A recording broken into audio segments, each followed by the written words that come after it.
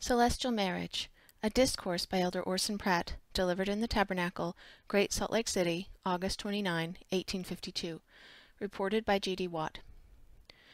It is quite unexpected to me, brethren and sisters, to be called upon to address you this forenoon, and still more so, to address you upon the principle which has been named, namely, a plurality of wives. It is rather new ground for me.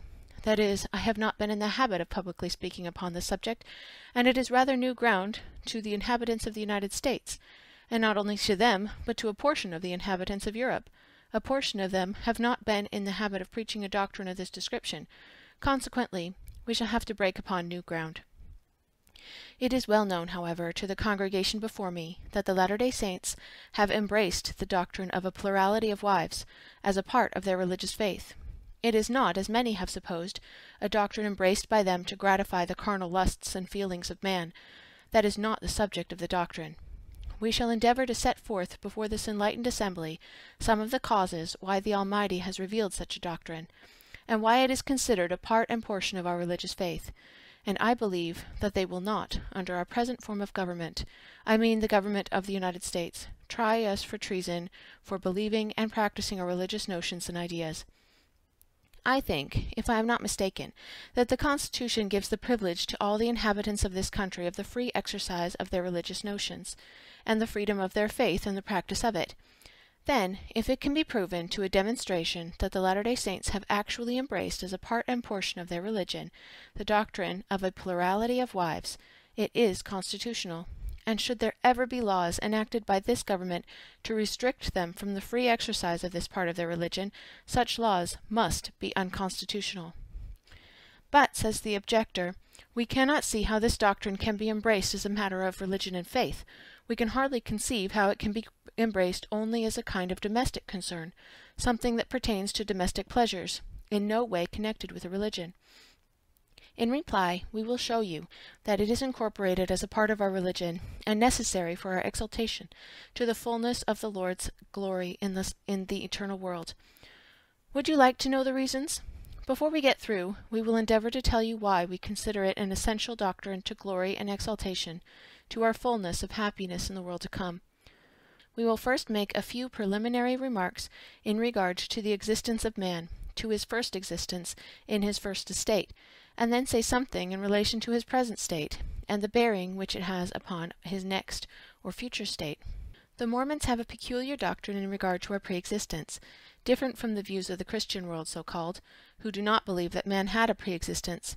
It is believed by the religious world that man, both body and spirit, begins to live about the time that he is born into this world, or a little before, that then is the beginning of life.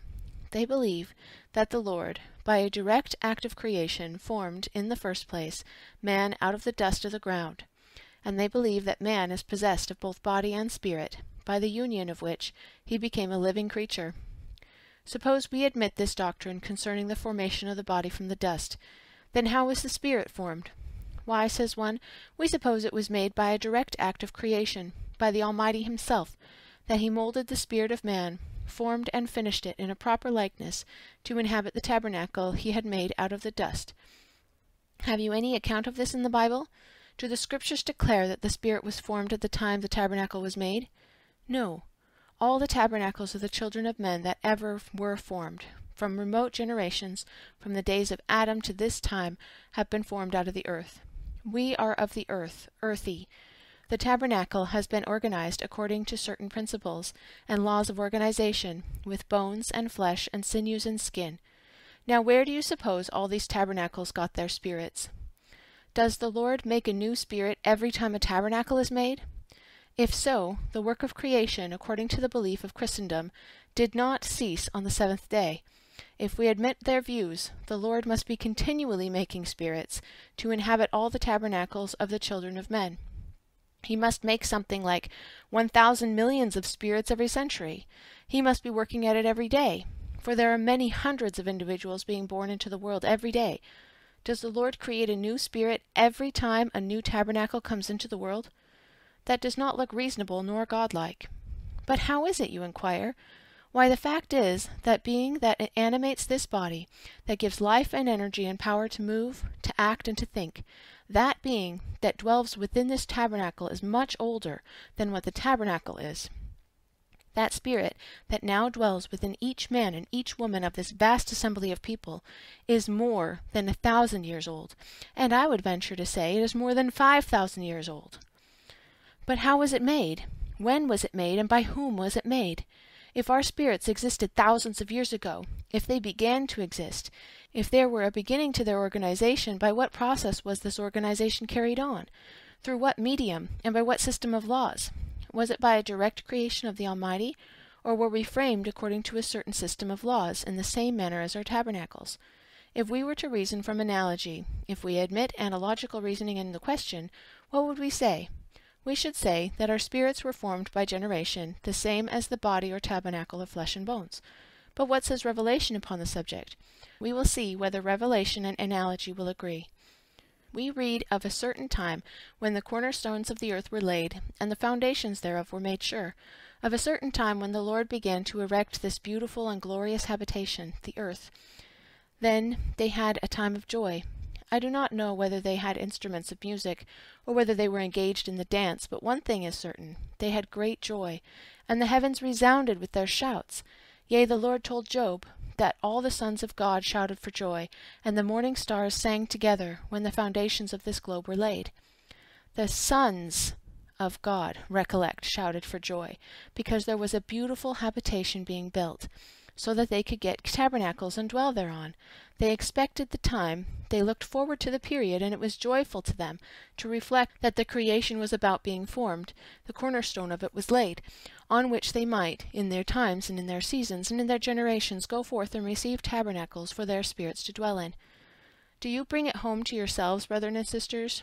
Do you realize that you and I were there? Can you bring it to your minds that you and I were among the happy number that shouted for joy when this creation was made? Says one, I don't recollect it. Well, no wonder, for your recollection is taken from you, because you are in a tabernacle that is earthly, and all this is right and necessary. The same is written of Jesus Christ himself, who had to descend below all things, though he had wisdom to assist in the organization of this world, though it was through him, as the great leader of all these sons of God, the earth was framed, and framed too by the assistance of all his younger brethren. Yet we find, with all that great and mighty power he possessed, and the great and superior wisdom that was in his bosom, that after all his judgment had to be taken away. In his humiliation, his reason, his intelligence, his knowledge, and the power that he was formerly possessed of, vanished with him as he entered into the infant tabernacle.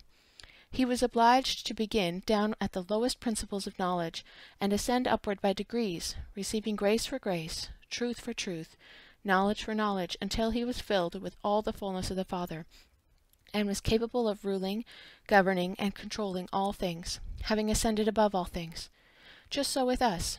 We that once lifted up our united voices as sons and daughters of God, and shouted for joy at the laying of the foundation of this earth, have come here and taken tabernacles after the pattern of our elder brother, and in our humiliation, for it is humiliation to be deprived of knowledge we once had, and the power we once enjoyed, in our humiliation, just like our elder brother, our judgment is taken away.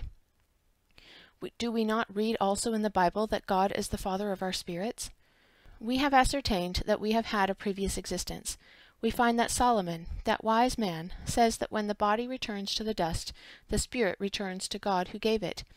Now all of this congregation very well know that if we never existed there, we could not return there. I could not return to California. Why? Because I have never been there. If you never were with the Father, the same as Jesus was before the foundation of the world, you never could return there, any more than I could to the West Indies, where I have never been. But if we have once been there, then we can see the force of the saying of the wise man, that the spirit returns to God who gave it. It goes back where it once was. Much more evidence might be derived in relation to this subject, even from the English translation of the Bible, but I do not feel disposed to dwell too long upon any particular testimony. Suffice it to say that the prophet Joseph Smith's translation of the forepart of the book of Genesis is in print, and is exceedingly plain upon this matter. In this inspired translation, we find the pre-existence of man clearly laid down, and that the spirits of all men, male and female, did have an existence, before man was formed out of the dust of the ground. But who is their father? I have already quoted as saying that God is the Father of our spirits. In one sense of the word, there are more gods than one, and in another sense there is but one God. The Scriptures speak of more gods than one. Moses was called a god to Aaron, in plain terms. And our Saviour, when speaking upon the subject, says, If the Scriptures called them gods unto whom the word of God came, why is it that you should seek to persecute me and kill me because I testify that I am the Son of God? This in substance was the word of our Saviour. Those to whom the word of God came are called gods, according to his testimony. All these beings, of course, are one, the same as the Father and the Son are one. The Son is called God, and so is the Father, and in some places the Holy Ghost is called God. They are one in power, in wisdom, in knowledge, and in the inheritance of celestial glory. They are one in their works. They possess all things, and all things are subject to them. They act in unison, and if one has power to become the Father of spirits, so has another. If one God can propagate his species and raise up spirits after his own image and likeness, and call them his sons and daughters, so can all other gods that become like him do the same thing. Consequently, there will be many fathers, and there will be many families, and many sons and daughters, and they will be the children of those glorified celestial beings that are counted worthy to be gods. Here let me bring, for the satisfaction of the saints, the testimony of the vision given to our prophet and revelator Joseph Smith and Sidney Rigdon on the 16th day of February, 1832. They were engaged in translating the New Testament by inspiration, and while engaged in this great work, they came to the 29th verse of the 5th chapter of John, which was given to them in these words, They who have done good in the resurrection of the just, and they who have done evil in the resurrection of the unjust. This being given in different words from the English translation caused them to marvel and wonder, and they lifted up their hearts in prayer to God, that he would show them why it was that they should be given to them in a different manner. And behold, the heavens opened before them. They gazed upon the eternal worlds, and saw things before this world was made. They saw the spiritual creation, who were to come forth and take upon themselves bodies, and they saw things as they are to be in the future. They saw the celestial, terrestrial, and telestial worlds, as well as the sufferings of the ungodly, all passed before them in this great and glorious vision. And while they were yet gazing upon things as they were before the world was made, they were commanded to write, saying, This is the testimony last of all which we give of him, that he lives, for we saw him, even on the right hand of God, and we heard the voice bearing record that he is the only begotten of the Father, that by him and through him and of him the worlds are and were created, and the inhabitants thereof are begotten sons and daughters unto God. Notice this last expression, the inhabitants thereof are begotten sons and daughters unto God, meaning the different worlds that have been created and made.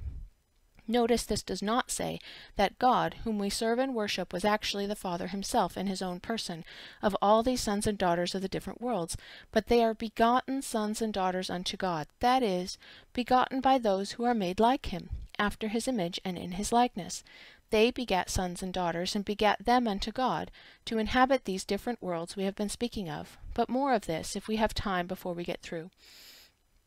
We now come to the second division of our subject, or the entrance of these spirits upon their second estate, or their birth and existence in mortal tabernacles. We are told that among this great family of spirits, some were more noble and great than others, having more intelligence. Where do you read that, says one? Out of the book of Abraham, translated from the Egyptian papyrus by the prophet Joseph Smith. Among the great and numerous family of spirits, the begotten sons of daughters unto God, there are some more intelligent than others. And the Lord showed unto Abraham the intelligences that were organized before the world was. And among all these were many of the noble and great ones. And God said to Abraham, Thou art one of them, thou wast chosen before thou wast born. Abraham was chosen before he was born. Here then is knowledge, if we had time to notice it upon the doctrine of election. However, I may just remark, it does not mean unconditional election to eternal life of a certain class, and the rest doomed to eternal damnation. Suffice it to say that Abraham and many others of the great and noble ones in the family of spirits were chosen before they were born, and certain purposes to bring about certain works, to have the privilege of coming upon the stage of action among the host of men in favorable circumstances. Some came through good and holy parentages to fulfill certain things the Lord decreed should come to pass from before the foundations of the world.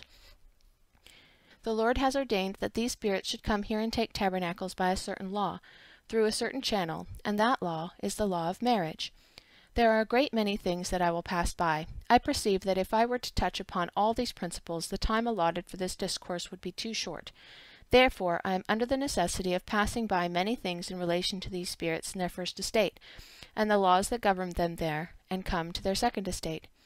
The Lord ordained marriage between male and female as a law through which spirits should come here and take tabernacles and enter into the second state of existence. The Lord himself solemnized the first marriage pertaining to this globe, and pertaining to flesh and bones here upon the earth. I do not say pertaining to mortality, for when the first marriage was celebrated, no mortality was there. The first marriage that we have any account of was between two immortal beings, old Father Adam and old Mother Eve. They were immortal beings. Death had no dominion, no power over them. They were capable of enduring forever and ever in their organization. Had they fulfilled the law and kept within certain conditions and bounds, their tabernacles would never have been seized by death. Death entered entirely by sin, and sin alone. This marriage was celebrated between two immortal beings. For how long? Until death? No, that was entirely out of the question. There could have been no such thing in the ceremony. What would you consider, my hearers, if a marriage was to be celebrated between two beings not subject to death? Would you consider them joined together for a certain number of years, and that then all of their covenants were to cease forever, and the marriage contract be dissolved? Would it look reasonable and consistent? No. Every heart would say that the work of God is perfect in and of itself, and inasmuch as sin had not brought imperfection upon the globe, what God joined together could not be dissolved and destroyed and torn asunder by any power beneath the celestial world. Consequently, it was eternal. The ordinance of union was eternal. The sealing of the great Jehovah upon Adam and Eve was eternal in its nature, and was never instituted for the purpose of being overthrown and brought to an end. It is known that the Mormons are a peculiar people about marriage. We believe in marrying, not only for time, but for all eternity. This is a curious idea, says one, to be married for all eternity. It is not curious at all. For when we come to examine the Scriptures, we find that the very first example set for the whole human family as a pattern instituted for us to follow was not instituted until death, for death had no dominion at that time, but it was an eternal blessing pronounced upon our first parents. I have not time to explain further the marriage of Adam and Eve, but will pass on to their posterity. It is true that they became fallen, but there is a redemption. But some may consider that the redemption only redeemed us in part, that is, merely from some of the effects of the fall, but this is not the case. Every man and woman must see at once that a redemption must include a complete restoration of all privileges lost by the fall.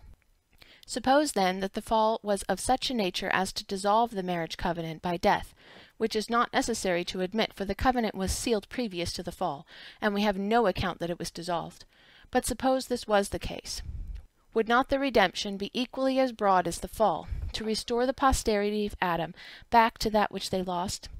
And if Adam and Eve were to be accounted worthy to be restored back from our fallen and degraded condition to the privileges enjoyed before the fall, should we not have an everlasting marriage seal, as it was with our first progenitors? If we had no other reasons in all the Bible, this would be sufficient to settle the case at once in the mind of every reflecting man and woman, that inasmuch as the fall of man had taken away any privileges in regard to the union of male and female, these privileges must be restored in the redemption of man, or else it is not complete. What is the object of this union, is the next question. We are told the object of it. It is clearly expressed. For, says the Lord unto the male and female, I command you to multiply and replenish the earth. And inasmuch as we have proved that the marriage ordinance was eternal in its nature, previous to the fall, if we are restored back to what was lost by the fall, we are restored for the purpose of carrying out the commandment given before the fall, namely, to multiply and replenish the earth. Does it say, continue to multiply for a few years, and then the marriage contract must cease, and there shall be no further opportunity of carrying out this command, but it shall have an end? No, there is nothing specified of this kind, but the fall has brought the disunion through death. It is not a part of the original plan. Consequently, when male and female are restored from the fall, by virtue of the everlasting and eternal covenant of marriage, they will continue to increase and multiply to all ages of eternity, to raise up beings after their own order and in their own likeness and image, germs of intelligence that are destined, in their times and seasons, to become not only sons of God, but gods themselves. This accounts for the many worlds we heard Elder Grant speaking about yesterday afternoon. The peopling of worlds, or an endless increase even of one family, would require an endless increase of worlds. And if one family were to be united in the eternal covenant of marriage, to fulfill that great commandment, to multiply his species and propagate them, and if there be no end to the increase of his posterity, it would call for an endless increase of new worlds. And if one family calls for this, what would innumerable millions of families call for? They would call for as many worlds as have already been discovered by the telescope. Yea, the number must be multiplied to infinity in order that there may be room for the inheritance of the sons and daughters of the gods. Do you begin to understand how these worlds get their inhabitants? Have you learned that the sons and daughters of God before me this day are his offspring, made after his own image, and that they are to multiply their species until they become innumerable? Let us say a few words before we leave this part of the subject on the promises made to Abraham, Isaac, and Jacob. The promises were, "Lift up your eyes, and behold the stars, so thy seed shall be, as numberless as the stars." What else did he promise? "Go to the seashore, and look at the ocean of sand, and behold the smallness of the particles thereof, and then realize that your seed shall be as numberless as the sands." Now let us take this into consideration. How large a bulk of sand would it take to make as many inhabitants as there are now upon the earth? In about 1 cubic foot of sand, reckoning the grains of a certain size, there would be 1,000 million particles. Now that is about the estimated population of our globe. If our earth were to continue 8,000 years, or 80 centuries, with an average population of 1,000 millions per century, then 3 cubic yards of sand would contain a greater number of particles than the whole population of the globe from the beginning until the measure of the inhabitants of this creation is complete. If men then cease to multiply, where is the promise made to Abraham? Is it fulfilled? No. If that is the end of his increase, behold, the Lord's promise is not fulfilled. For the amount of sand representing his seed might all be drawn in a one-horse cart. And yet the Lord said to Abraham, "Thy seed shall be as numerous as the sand upon the seashore." That is, to carry out the idea in full, it was to be endless, and therefore there must be an infinity of worlds for their residence. We cannot comprehend infinity, but suffice it to say, if all the sands on the seashore were numbered, says the prophet Enoch, and then all the particles of the earth besides, and then all the particles of millions of earth like this, it would not be a beginning to all thy creations. And yet thou art there, and thy bosom is there, and thy curtains are stretched out still. This gives plenty of room for the fulfillment of the promise made to Abraham, and enough to spare for the fulfillment of similar promises to all his seed. We read that those who do the works of Abraham are to be blessed with the blessing of Abraham. Have you not, in the ordinance of this last dispensation, had the blessings of Abraham pronounced upon your heads? Oh yes, you say, I well recollect that God has restored the everlasting priesthood, that by a certain ordinance these blessings were placed upon our heads, the blessings of Abraham, Isaac, and Jacob. Why, says one, I never thought of it in this light before. Why did you not think of it? Why did you not look upon Abraham's blessings as your own? For the Lord blessed him with the promise of seed as numerous as the sand upon the seashore. So will you be blessed, or else you will not inherit the blessings of Abraham. How did Abraham manage to get a foundation laid for this mighty kingdom? Was he to accomplish it all through one wife? No. Sarah gave a certain woman to him whose name was Hagar, and by her a seed was to be raised up unto him. Is this all? No. We read of his wife Keturah, and also a plurality of wives and concubines which he had, from whom he raised up many sons. Here then was a foundation laid for the fulfillment of the great and grand promise concerning the multiplicity of his seed. It would have been rather a slow process if Abraham had been confined to one wife, like some of those narrow, contracted nations of modern Christianity. I think there is only about 1/5 of the population of the globe that believe in the one-wife system. The other 4/5 believe in the doctrine of a plurality of wives. They have had it handed down from time immemorial, and are not half so narrow and contracted in their minds as some of the nations of Europe and America, who have done away with the promises and deprived themselves of the blessings of Abraham, Isaac, and Jacob. The nations do not know anything about the blessings of Abraham, and even those who have only one wife cannot get rid of their covetousness, and get their little hearts large enough to share their property with a numerous family. They are so penurious and so narrow and contracted in their feelings that they take every possible care not to have their families large. They do not know what it is in the future, nor what blessings they are depriving themselves of, because of the traditions of their fathers. They do not know that a man's posterity in the eternal worlds are to constitute his glory, his kingdom, and dominion. Here, then, we perceive, just from this one principle, reasoning from the blessings of Abraham alone, the necessity, if we would partake of the blessings of Abraham, Isaac, and Jacob, of doing their works, and he that will not do the works of Abraham and walk in his footsteps will be deprived of his blessings. Again, let us look at Sarah's peculiar position in regard to Abraham. She understood the whole matter. She knew that, unless seed was raised up to Abraham, he would come short of his glory. And she understood the promise of the Lord, and longed for Abraham to have seed.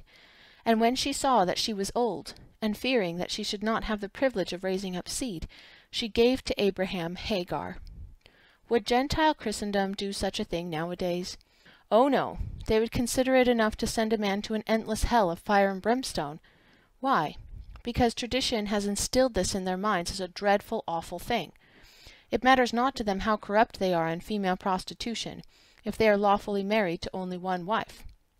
But it would be considered an awful thing by them to raise up a posterity of more than one wife. This would be wrong indeed.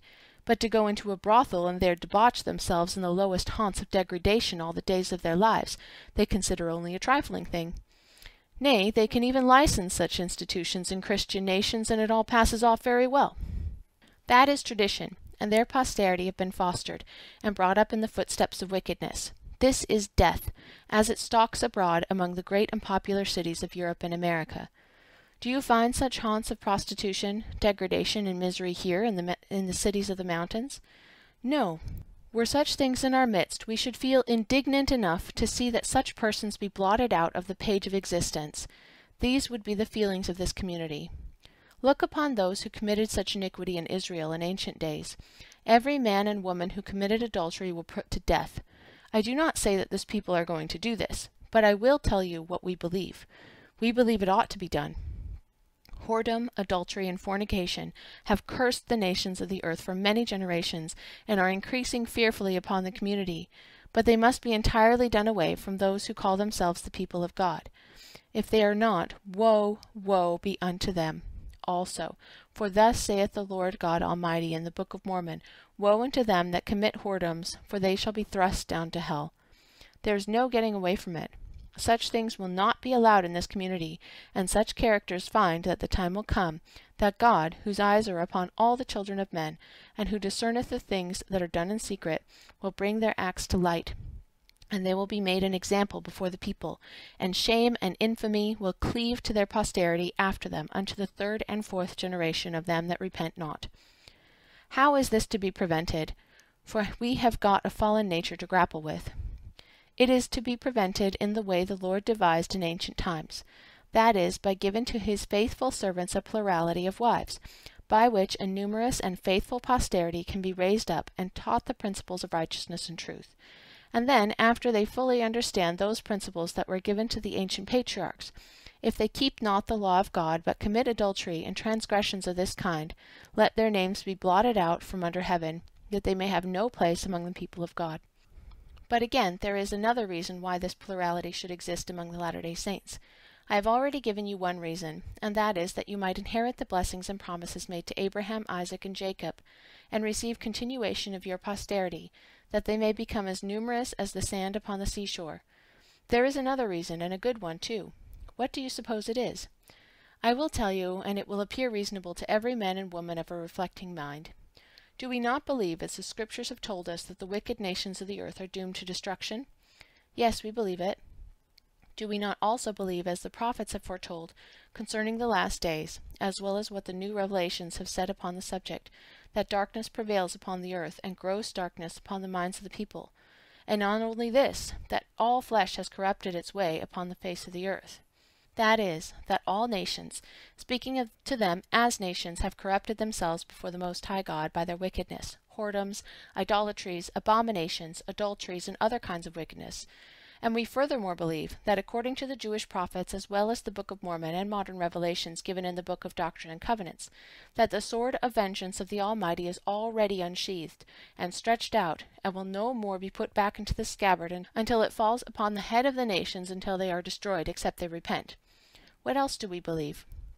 We believe that God is gathering out from among these nations those who will hearken to his voice, and receive the proclamation of the gospel, to establish them as a people alone by themselves, where they can be instructed in the right way, and brought to the knowledge of the truth. Very well, if this be the case, that the righteous are gathering out, and are still being gathered out from among the nations, and being planted by themselves, one thing is certain, that the people are better calculated to bring up children in the right way, than any other under the whole heavens. Oh yes, says one, if this is the case, if you are the people the ancient prophets have spoken of, if you are the people that are guided by the Lord, if you are under the influence, power, and guidance of the Almighty, you must be the best people under heaven to dictate to the young mind. But what has that to do with the plurality of wives? I will tell you.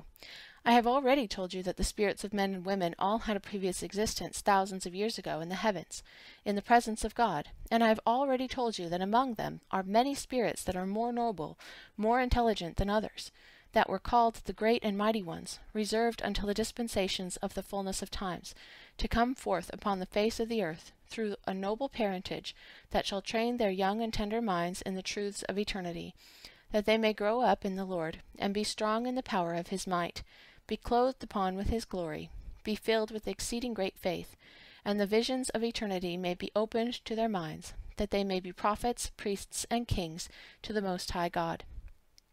Do you believe, says one, that they are reserved until the last dispensation for such a noble purpose?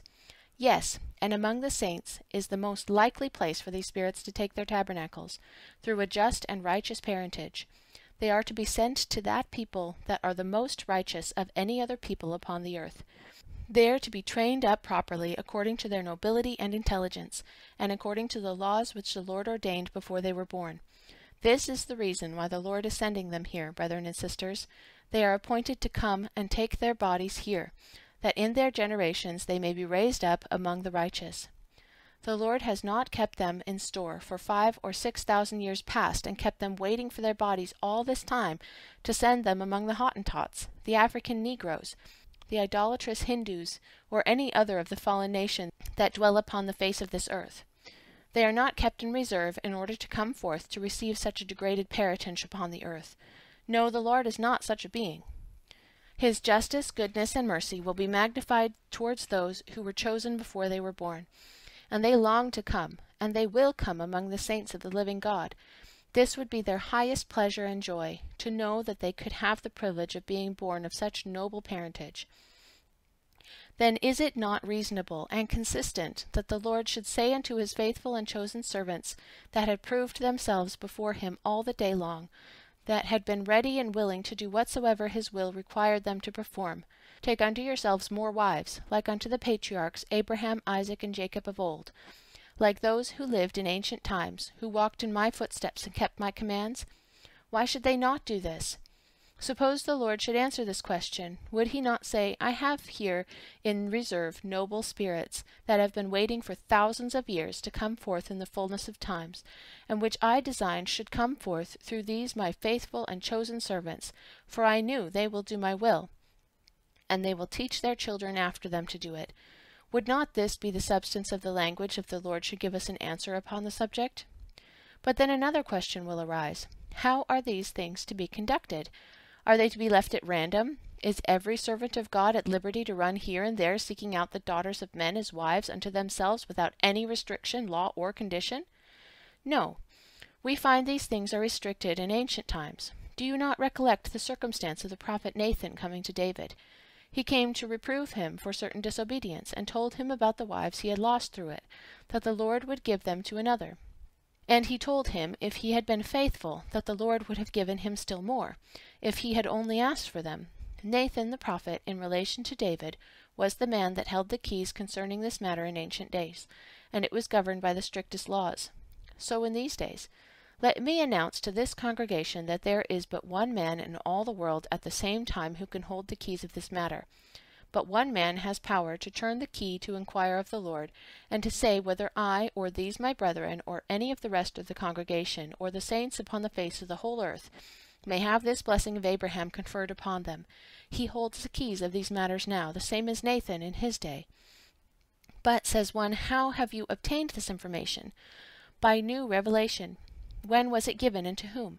It was given to our prophet, seer, and revelator, Joseph Smith, on the 12th day of July, 1843, only about 11 months before he was martyred for the testimony of Jesus. He held the keys of these matters. He had the right to inquire of the Lord, and the Lord has set bounds and restrictions to these things. He has told us in that revelation that only one man can hold these keys upon the earth at the same time, and they belong to that man who stands at the head to preside over all the affairs of the church and kingdom of the last days. They are the sealing keys of power, or in other words, of Elijah, having been committed and restored to the earth by Elijah the prophet, who held many keys, among which were the keys of sealing, to bind the hearts of the fathers to the children and the children to the fathers, together with all the other sealing keys and powers pertaining to the last dispensation. They were committed by that angel who had ministered in the Kirtland temple and spoken to Joseph the prophet at the time of the endowments in that house. Now let us inquire what will become of those individuals who have taught this law unto them in plainness. If they reject it, a voice in the stand, they will be damned. I will tell you, they will be damned, saith the Lord God Almighty in the revelation he has given. Why? Because where much is given, much is required. Where there is great knowledge unfolded for the exaltation, glory, and happiness of the sons and daughters of God, if they close up their hearts, if they reject the testimony of his word, and will not give heed to the principles he has ordained for their good, they are worthy of damnation. And the Lord has said, they shall be damned. This was the word of the Lord to his servant Joseph the prophet himself. With all the knowledge and light he had, he must comply with it, or, says the Lord unto him, you shall be damned. And the same is true in regard to all those who reject these things. What else have we heard from our President? He has related to us that there are some damnations that are eternal in their nature, while others are but for a certain period. They will have an end. They will not receive a restoration to their former privileges, but a deliverance from certain punishments. And instead of being restored to all the privileges pertaining to man previous to the fall, they will only be permitted to enjoy a certain grade of happiness, not a full restoration. Let us inquire after those who are to be damned, admitting they will be redeemed, which they will be, unless they have sinned against the Holy Ghost. They will be redeemed, but what will it be to? Will it be to exaltation, and to a fullness of glory? Will it be to become the sons of God, or gods, to reign upon thrones and multiply their posterity and reign over them as kings? No, it will not. They have lost that exalted privilege forever, though they may, after having been punished for long periods, escape by the skin of their teeth. But no kingdom will be conferred upon them. What will be their condition? I will tell you what Revelation says, not only concerning them that reject these things, but concerning those that through their carelessness or want of faith or something else have failed to have their marriages sealed for time and for all eternity. Those that do not do these things, so as to have the same ordinances sealed upon their heads by divine authority as was upon the head of old Father Adam, if they fail to do it through wickedness, through their ungodliness, behold, they also will never have the privilege of possessing that which is possessed by the gods that hold the keys and power, of coming up to the thrones of their exaltation and receiving their kingdoms. Why? Because, saith the Lord, all oaths, all covenants, and all agreements, etc., that have been made by man, and not by me, and by the authority I have established, shall cease when death shall separate the parties. That is the end. That is the cessation. They go no further, and such a person cannot come up in the morning of the resurrection and say, Behold, I claim you as my wife. You are mine. I married you in the other world before death. Therefore you are mine. He cannot say this. Why? Because he never married that person in eternity. Suppose they should enter into covenant and agreement and conclude between themselves to live together to all eternity, and never have it sealed by the Lord's sealing power, by the holy priesthood. Would they have any claim on each other in the morning of the resurrection? No, it would not be valid nor legal, And the Lord would say, It is not by me, your covenants were not sealed on the earth, and therefore they are not sealed in the heavens. They are not recorded in my book. They are not to be found in the records that are in the archives of eternity. Therefore the blessings you might have had are not for you to enjoy. What will be their condition? The Lord has told us. He says they are angels, because they keep not this law. They shall be ministering servants unto those who are worthy of obtaining a more exceeding and eternal weight of glory. Wherefore, saith the Lord, they shall remain singly and separately in their saved condition, and shall not have power to enlarge themselves. And thus shall they remain for ever and ever. Here then you can read their history. They are not gods, but they are angels or servants of the gods. There is a difference between the two classes. The gods are exalted. They hold keys of power, are made kings and priests, and this power is conferred upon them in time by the everlasting priesthood, to hold a kingdom in eternity that shall never be taken from them worlds without end. And they will propagate their species. They are not servants, for one God is not to be a servant to another God. They are not angels, and this is the reason why Paul said, Know ye not, brethren, that we shall judge angels? Angels are inferior to the saints who are exalted as kings. These angels who are to be judged and to become servants of the gods did not keep the law. Therefore, though they are saved, they are to be servants to those who are in a higher condition. What does the Lord intend to do with this people? He intends to make them a kingdom of kings and priests, a kingdom unto himself, or in other words, a kingdom of gods. If they will hearken to his law, there will be many who will not hearken. There will be the foolish among the wise, who will not receive the new and everlasting covenant in its fullness, and they will never attain to their exaltation.